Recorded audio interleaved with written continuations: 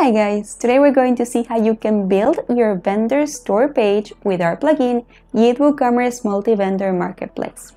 We're going to see all the options available, like for example, deciding if the vendors can upload their own header images or logos, or choosing what information to show to customers.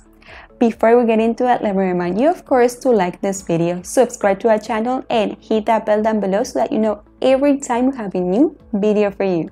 Now, let's get to it.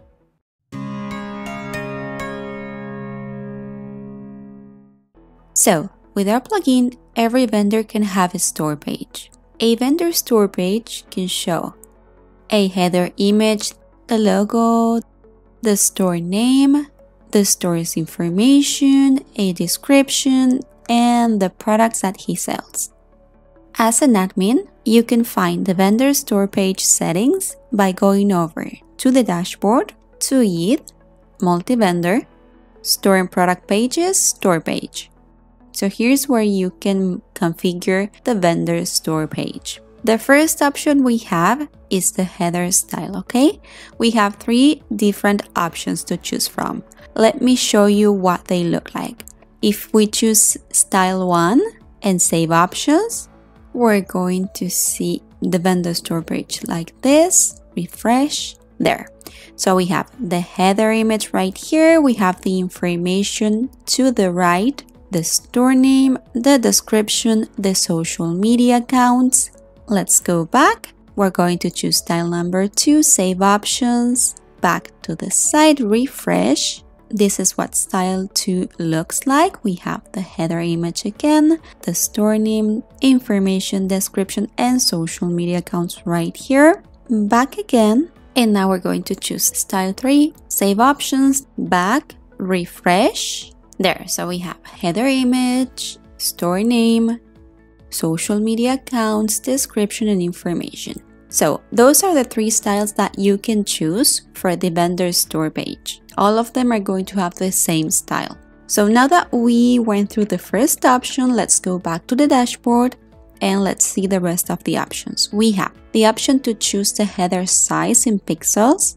You saw that the header image in the vendor store page that we were seeing was quite wide, but not that high. You can of course just set it at 0 if you just want to use the original image size. Then you can choose the header colors. This is for the text and background. Let's try this. If I change this text color to something like this, then the background color to save options, back to the site, refresh. There are the new colors. Here's the text color and here's the background color. Back. Let's just leave white for this one and black for this one. Now, the following option has to do with this one right here. Here you can upload a default header image, and here's the option to show this default header image that you upload as an admin in all of the stores, so vendors cannot upload a custom header image. Then the option to show the default header image that you upload only in the stores that do not have a header image yet, or never use a default header image. Then we have the same options for the default logo. Let me choose this option and you'll see that I can upload a default logo image. So we can either upload a default logo image and show it in all of the stores so that vendors do not upload their own custom logos. We can show it only in the stores that do not have a logo image yet, or we can simply never use a default logo image. When I click here, the option to upload the logo image disappears. The same happens with the header image. If I click on never use the default header image, the option to upload one disappears. Then we have the logo size in pixels as well. Now here you have the vendor info to show. Here I'm going to be able to check all of the information from the vendors that I want to show to the customers. You can check all of the fields if you want to show description, bat number, location, phone, and everything else. Or you can just choose, for example, not to show the website, not to show the store email. Then if you are showing the bat number, you might want to check this option where you can change the VAT number label. You can modify it like this. And then you have the products list title. You can also change this title. Let's see that on the store page. Save, back to the site, refresh. There we have the original colors back. In case you notice, I had the vendor's email and website right here. I unchecked those options just now on my dashboard, so that information is not shown here anymore. The VAT label was changed to just VAT. And if I scroll down, here you see our products title about this vendor's products list. All of these products belong only to this vendor. Finally, if we go back to the dashboard, we're going to see another section that is called Store Widgets. Here you can enter your API key so that you can show the store location in the vendor store location widget. And here you can enable the option to show the Google Maps link below that widget so that users can be redirected to Google Maps to see that store location. Let me show you that. Here it is, the widget with the store location. Here's the link.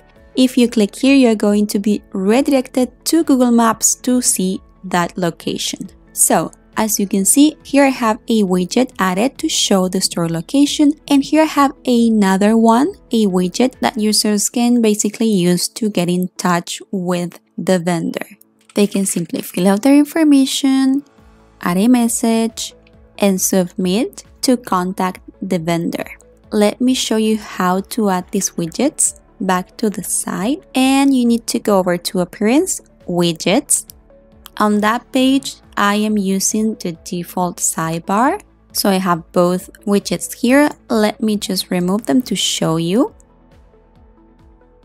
You can simply add those two widgets by clicking here. First, we're going to look for the YITH vendor store location. Here it is. Click on it. There you go. You can change the title, of course. Make sure you have the API key set up where I showed you before. Then you can add a new block and just look for YITH vendor contact form. Click there. You'll see that you can also change the title here, the description, the submit button label, and you have options like hide from guests, show on the vendor store page, which is where we were just seeing the widget, show on the single product page in case you also want users to contact vendors when they're on their product pages. And you can also send a copy to the website owner, in this case it would be me, so that any contact form submitted by users to vendors gets also sent to me so that I'm aware of the messages being sent on the site. That's it, update. And if I go back to the site, of course, I can refresh and I'm going to have the exact same widgets I showed you before. This is everything you can do as an admin to configure the vendor store page. Vendors can add their information by going over to their own dashboards. So let's go to the vendor dashboard. They need to go to your shop, store settings, and here they can upload the vendor profile image, the header image, and add all the information that we can show on the vendor store page, even the description right here. Okay guys, that's how you can build your vendor store page. I hope you enjoyed this tutorial. If you did, please give this video a big thumbs up and we'll meet again for our next video.